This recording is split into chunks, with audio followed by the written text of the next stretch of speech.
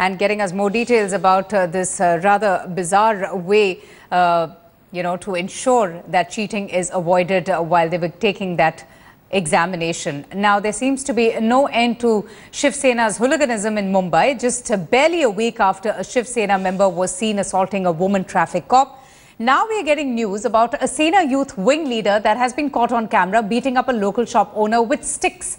This Yuva Sena leader, whose name is Sunil Mahadik, had ordered 100 vada paos free of cost for a local cricket match that was being played just nearby the shop. And when the shop owner refused to give these vada paos for free, that's when the youth Sena leader first abused him and then started beating him up with sticks. गाली वाली बोलने लगा कि क्यों मेरा phone काटा, वैसा वैसा बोलते मेरे को वड़ा पाव मांगता है। तो मैंने बोला शेठ से वड़ा पाव, शेठ से आप पूछ लो, शेठ बोलेगा तो मैं दे सकता हूँ, नहीं तो मैं फ्री में नहीं दे सकता हूँ, मैं जॉब करता हूँ, मैं मैनेजर हूँ। तो उतने में बोलता है, गाली वाली बोलने लगा, बोलता है रुक मैं तेरे को बताता हूँ। तो 10-15 मिनट में वो आके बाम्बू लेके आया, बाहर से बाम्बू फेंका और अंदर आके सब गाली बोलने लगा और मैं बोला गाली मत बोलो, तो वापस वो बाम्बू उठा के मेरे को मारा।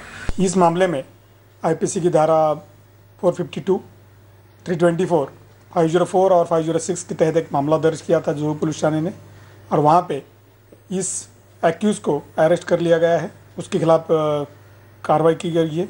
आगे की पुलिस, जुहू की पुलिस उसमें जांच कर रही है। This happens only in India and again and again.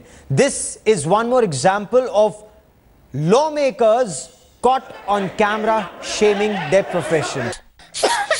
पैसे वाले बाबू मेरा बजट बना दो, पैसे वाले बाबू मेरा बजट बना दो, बजट बना दो, बजट बना दो, पैसे वाले मेरा बजट